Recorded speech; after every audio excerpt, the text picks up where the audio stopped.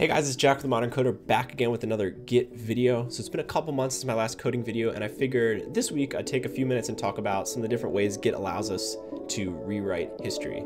So there's quite a few ways, but specifically we're going to go into amending commits, rewording commits, deleting commits, reordering commits, squashing commits, and then splitting commits. That's quite a few techniques, but I'm going to go through them each one by one. So if you prefer to jump straight to one of them, you can check the description. I've left a link to the timestamp so you can jump straight to that part of the video, or I left a link to my written article which has all the commands written out so you can kind of use it as a reference if that's more your speed. All right, so let's get right into it. So we'll start with amend. So if I run git log one line here, we'll just check out what I'm working with. So I have my master branch and I've split off to work on a feature branch. And the last commit I've made is I've committed the about me page. And that's all looks pretty fine, but if I run git status, you can see that I have two files that really look like that want to belong in that about me page commit. So I could either unstage the previous commit and then recommit everything. I could commit again and then squash the commits together, but Git provides us with some better option, which is amend. So to get started with amend, I'm going to just stage both of these files like normal. So I'm going to run git add about me profile picture. So I've staged them. If I run git status again, you can see they're staged. And now when I run the amend command, I'm going to tell Git I want to take these two staged files and then stuff them into the last commit. So if I run git commit -- amend -- no edit. What the no edit part's going to do is it's just going to say and tell Git I don't want to reword the commit message. So if I run this, you can see that our commit history is the same. The only thing that is different is that Git changed the ID of the last commit, and that just shows that it's rewriting history, but everything else is pretty much the same. And then if I run git status, you can see both of those files are now committed and added to that last commit. So that's amend. All right, let's switch gears a little bit and talk about rewording commit messages. So let's take a look at where we're at so far. Okay, so right now I have my master branch with 4 commits. Everything looks pretty fine except for this commit right here. I made pretty egregious spelling errors. I misspelled front page and then fix. So I want to get that taken care of. We can't use amend right from the command line because amend is only going to operate on the last commit back from head. And our commit that we want to operate on is 2 back. So what we're going to do is take advantage of the plethora of options that interactive rebase provides to us. So to get started, we're going to run git rebase -i head ~2. And what this is going to do, it's going to tell Git I want to operate upon the last 2 commits back from head. So I run this command. You can see that Git will open up my default terminal text editor, which in this case is Vim, and most likely for you, Vim as well, and present us with some options. So at the top, you can see our 2 commits back from head, and then a big old comment right here with some of the options that we have available to us. So right now, we're going to look at this reword option. To get started, what I'm going to do is I'm going to change pick to reword in front of that commit that's misspelled right here. And so that's going to do is it's going to tell Git that I want to operate on this commit. So all I have to do now is just save and close the file. So if I'm in Vim, that's that's escape :WQ, hit enter.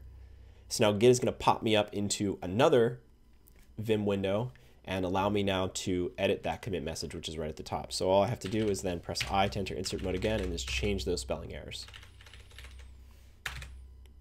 So after I've changed the spelling errors, I'm going to again save and quit this file. So commit escape :WQ, enter. And now you can see Git has successfully rebased and updated my commit message. Let's see if it worked.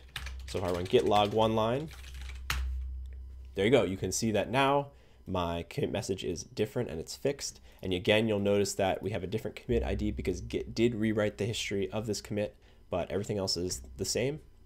So as you saw, interactive rebase had quite a few other options we could work with. And so let's talk about removing or deleting commits. So let's take a look at my history. So I have a master branch with 2 commits, and I've split off to work on my feature branch. My feature branch has 3 commits. But this commit right here in the middle, I think I want to get rid of the idea of this readme altogether. I'd rather this commit be gone. So once again, we're going to take advantage of interactive rebase to get this done. So we're going to first start off by running git rebase -i for interactive, head ~, and then we're going to run 3 just for an example purposes. So Git's going to pop up again our default terminal text editor, which is most likely Vim, and present us with the last 3 commits back from head right here at the top. As you can see, this commit right here in the middle is the one I'd like to delete. And so I can take a look at my options, and really what I'd like to do is just drop this commit. I want to remove it all together. So I'm going to press I to enter insert mode, and then once again change this prefix here from pick to drop. And all this is going to do is going to say, hey Git, I want to drop this commit. So we're going to save and close the file, which is again escape:WQ if you're in Vim, hit enter, and that's all there is to it. So if we run git log one line again, you can see that that commit is now gone. And that's really all there is to it. So deleting commits is pretty easy, and thankfully reordering commits is also just as easy. So if we run git log one line, you can see that I have the same structure as last time, my master branch with 2 commits and then my feature branch with 3. And so what I'd like to do is I'd like to reorder these last 2 commits, and I'd like to just flip them around. So we're gonna use interactive rebase to do this again. So we run git rebase -i head tilde 2, and we'll tell Git I want to operate on my last 2 commits back from head, hit enter. So as you can see, my commits are here at the top. And unlike some of the other techniques, we're not going to actually use any of these commands here below. What we can do is that we can just literally just change the order of these first 2 lines, and Git will reorder these commands or these commits automatically. So we're going to press I to enter insert mode. And we're going to just pick off that last commit, put it right here at the top, and then just go ahead and delete the line. Now, yes, I know that there are shortcuts in Vim for cutting a whole line and pasting it and reordering lines, but I'm not very good at Vim. It's not my default text editor, so maybe cut me some slack. Anyway, so after we reordered the ordering of the messages here at the top, all we have to do is, again, save and close this file, and Git will automatically rewrite history and move those files around. So if we run git log one line again, you can see that now both of these commits have been reordered.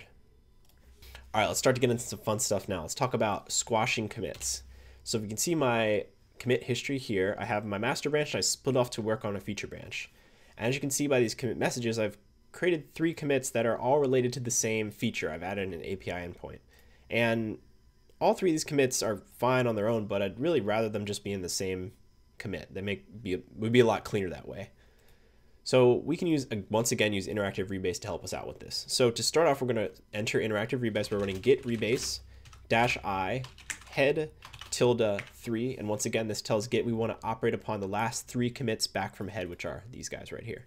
So if we hit enter, Git's going to once again pop up our default terminal text editor with the commits at the top. So as you can see right here on the bottom, Git provides 2 options for combining commits together. So I have a whole other video about the squash workflow, so feel free to check that out if you want more details on squash. But for right now, I don't care about preserving those extraneous commit log messages, so I'm just going to use fixup. Now, fixup indicates to Git that I want to meld the commit into the previous one and then discard its log message, which is pretty much what we want to do here. So here are 3 commits. As you can see, Git adds them in reverse order. So if I want to go ahead and press I to enter insert mode, I can change the prefixes of the second commits from pick to fixup. And this tells Git we want to take both of these commits and just push them up into this first commit here and disregard their log messages. Okay, so once I've changed pick to fixup for those last 2, all I have to do is once again save and close the file. So in Vim, that's escape:WQ, and I hit enter. And you can see Git has successfully rebased my commits, and if I run git log, you can see they've all been squashed into this last commit.